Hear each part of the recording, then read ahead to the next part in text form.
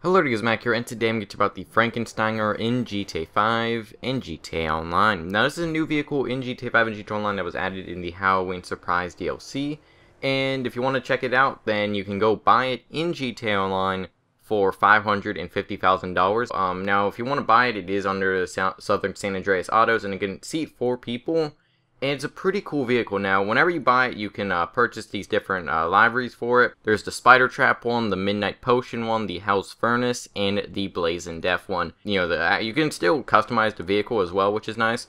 It won't work in Benny's mod shop, but it will work in the regular mod shop.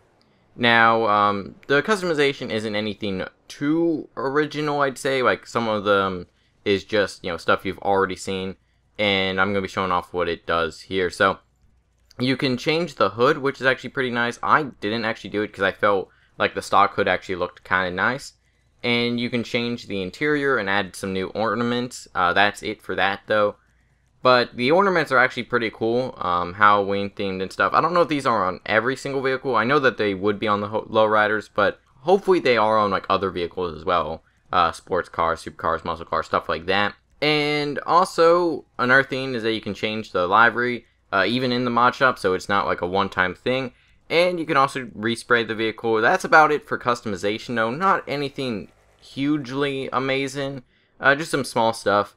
But it is a pretty cool vehicle, I will say. One of the more unique vehicles in the game. Now, one thing that you do want to keep in mind with this vehicle is that it will go away on November 16th.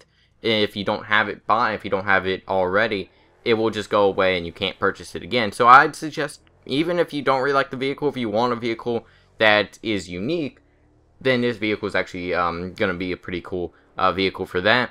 So, yeah, the vehicle isn't really that fast. I'll leave a video down in the description from Burfy1322 if you want to check out the speed of the vehicle, as well as that of the Lurcher, which I'll also make another video on that vehicle, because that vehicle is also pretty interesting. So, let me know your thoughts on this vehicle in the comments. Do you like it? Do you not? Hope you enjoy. Feedback is always appreciated. I'll see you guys in the next video.